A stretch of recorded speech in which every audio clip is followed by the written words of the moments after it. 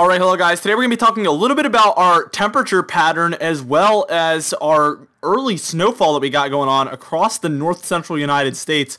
We're going to talk a little bit about the Rockies and how that could even extend a little bit eastward as we head on in within the next 10 days. But before I get started with this video though, I would ask that you do subscribe if you do like weather related content, and also make sure to check out the links in the description for our social medias. Now let's get right into things. We're looking at the GFS, and really what we're looking at right now is 6 hours from now, so this is really close to just being about now. And we have some snowfall going on across Idaho, Nevada, Oregon, Montana, Wyoming. No big deal, right? It's that time of year, and it's nothing compared to what we've been dealing with. I do want to show you, in 42 hours, we will still have some snow showers going on for Montana, Idaho, and Wyoming. After that, this is our snowfall totals through 60 hours for that little first snow event. You know, maybe 3 to 6 inches in a few of those pink areas on some high elevation areas, maybe 6 inches plus in a few of them. But for the most part with those blues and light blues, we're talking under 3 inches for the most part in most areas within that. What I did want to talk about is where things get interesting is after that point. So after the 7th, that's through the 7th. Now we're on the 8th, and you can see up, if you look up in the northwestern United States or the southwestern Canada regions, we see some very heavy snowfall looking pretty ominous. And what we're going to see as we head on to our next frame for the 9th is that heads south and develops a low pressure system over the states of Wyoming and South Dakota, a 996 millibar low pressure system, bringing very heavy snow to Montana once again, as well as some snow showers to Oregon, Idaho, Wyoming. So this just seems like we could see some things happen all over again within the next 5 days. This isn't long range by any means, guys. This is 5 days away. So we're pretty certain we are going to have some sort of event here going on. By the 10th, you can see this actually, this is what's different with this system rather than the one that hit, I guess it was about 4 or 5 days ago now. It doesn't just head north back into Canada. This one actually spreads eastward and brings snow to areas like Colorado, Nebraska, South Dakota, North Dakota, and even Minnesota. And then a high pressure system develops right behind it, bringing in brutal cold air. We're going to talk more about the cold air also towards the later portions of this video. We're going to move on one more frame to the 11th, and you can see that snow makes it all the way to Iowa, Minnesota, and Wisconsin. Now we're starting to talk about a little bit of long range. We're 160 hours out and about 7 days, so this is getting towards the longer range. But it is something we really want to keep an eye on because these areas, this is a little bit early for Iowa and Minnesota, especially southern Minnesota, and then Wisconsin to be getting snowfall. And you can see we have a 993 millibar low pressure system there over the Great Lakes, so this is potentially a pretty serious snow event. And then you can see everything kind of clears up by the 12th here. We maybe have some snow showers lingering for a few areas in Michigan, but besides that, just some cold air left behind. And we do have some warm air actually developing by this point over the Rockies, where we were seeing snow a few days ago on this model run. So things seem to kind of rebound quite a bit here. And notice we have rain for the East Coast. A lot of you have been complaining about getting like no precipitation. We have precipitation, guys. So that's really good news. Now here's your snowfall total on the entire GFS run. Again, blues, you're looking at under 3 inches of snow. In those purples, it's 3 to 6 inches, and in the pinks, it's 6 to 12 inches of snow. And in some of those lighter shades of greens that you see in areas, I think it's only Montana has some greens, maybe a little bit of Wyoming as well. That's where we're 12 inches plus. So this isn't going to be any sort of like 5 feet of snow type event like we had. But it doesn't look like it's going to be just flurries either. This could be a pretty serious event here. Now we're going to take a look at our Canadian model as well, and this is where things get really interesting. We're looking once again, this is Wednesday the 9th. We see our 999 low pressure system right there over South Dakota, and then again heavy snow or moderate snow at least for Idaho and Montana by this point on this model run.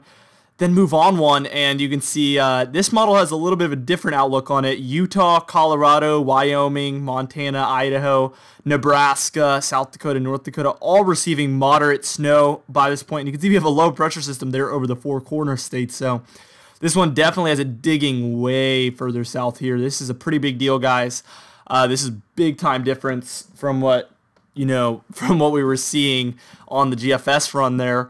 And then here by the 11th, Nebraska, even a little bit of Kansas there getting some snow showers, some light snow there. So the GEM model, though it's not even that reliable, I do pay attention to it and see I like to see what it shows, because sometimes the most random models win out. Sometimes the GFS wins out, sometimes the European wins out, and then sometimes on that rare occasion, the Canadian model actually seems to be the most accurate for short amounts of times. Will kind of look like a pretty good model. The RGEM is a great model, by the way. The short range Canadian model, that is a great model. My favorite model, actually, out of all of them.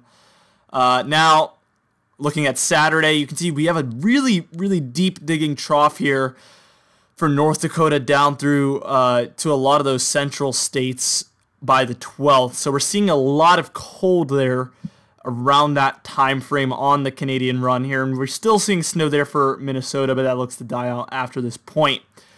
Now here's the snowfall total on the Canadian model.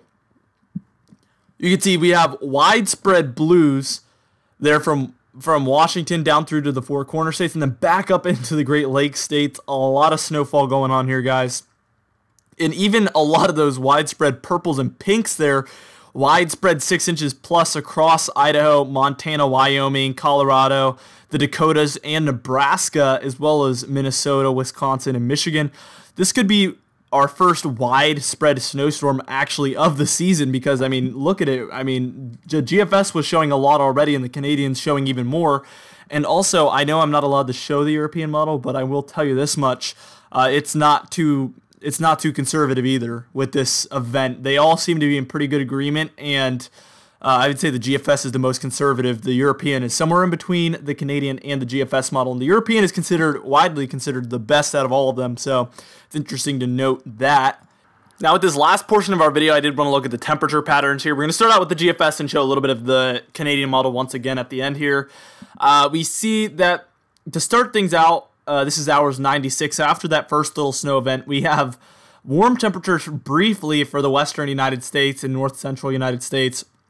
Most of the cold located in the central eastern regions of the United States by this point, Great Lakes regions as well. But we see that deep cold in southwest Canada, and that's going to really make its presence known in the western United States. As you can see, by the 9th, that digging trough is really bringing colder temperatures there very quickly for the northwestern United States. And guys, when we're talking about those purples and pinks there, that's where we're talking about 8 to 20 degrees below average Celsius. So that is some very deep and just brutal cold there, especially if you're in the Rockies. I mean, your average temperature is much lower than the surrounding areas. So to see that you're well below averages says a lot. Now, by the 10th, you can see things get even colder and move further south and east.